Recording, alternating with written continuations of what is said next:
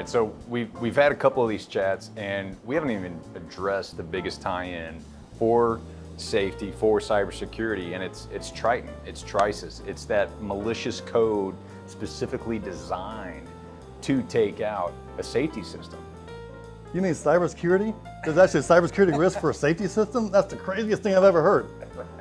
So that's what the safety industry has said for years. I mean, cybersecurity is not important. We're air gap. We don't really have any issues. There's never been an attack on a process control process safety system. Well, that's changed.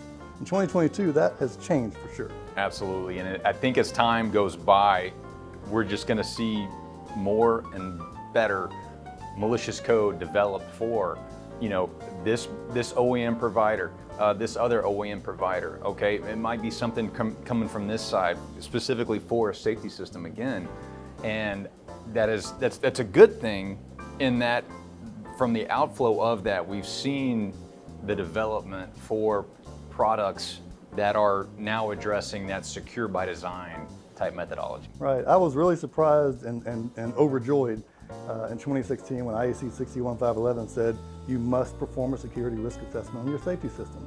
And all these conferences and things, there was gnashing of teeth and angry people that didn't want to deal with it because they never have. Sure. But you and I both know that it's a real inherent risk and we have to address it. Absolutely.